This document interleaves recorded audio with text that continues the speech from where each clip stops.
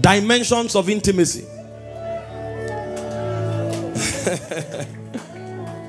One of the major things that validates our existence is the depth of our intimacy with God.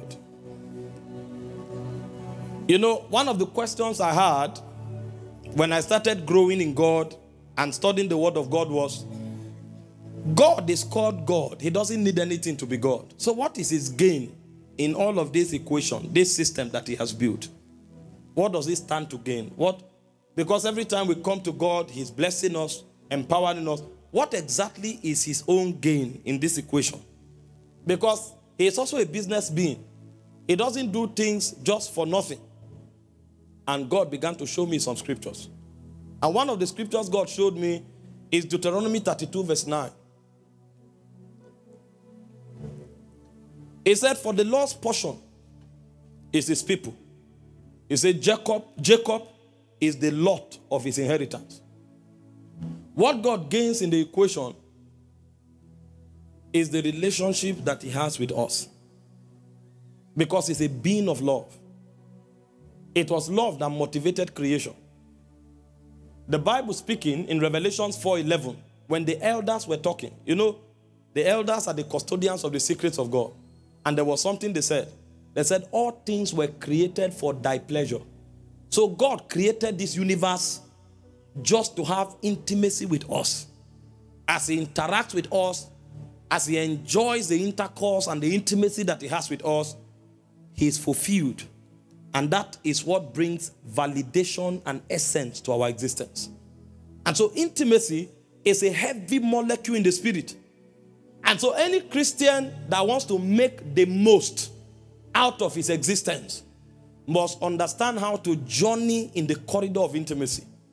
And that is why tonight I just want to show you 3 dimensions of intimacy, because I've also come to realize that one of the major problems of Christians is that they don't understand what it means to have intimacy with God. And because they don't understand it, they don't know how to grow in their walk with God. The Bible said Enoch walked with God and was not. Now, this guy perfected intimacy so much that a point came, God said, come. He said Enoch walked with God and was not. And it's not just that he vaporized. He said God took him. This guy had known how to touch the heart of God so much that God collected him from among men and said, don't die. Come in this your form. The way you are like this, come. I want to keep you like this for eternity. You have known something. You know how to access my heart.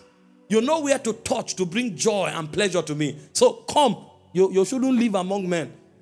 You are a blessing to men. They don't know. Now, in the days of Enoch was the time when men were living for 900 years, 700 years. But God said, no, we can't wait until he come to heaven.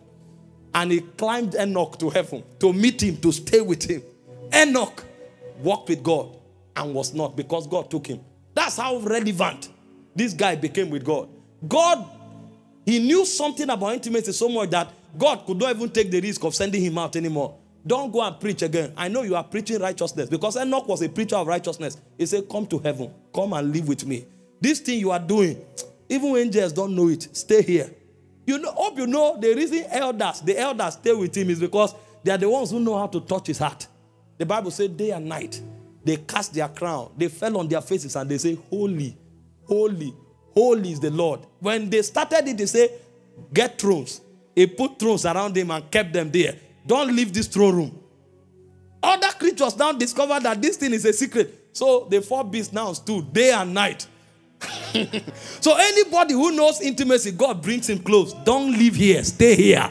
So if you want to have access to the courts of God, to the assembly of Zion, then you must know something about intimacy.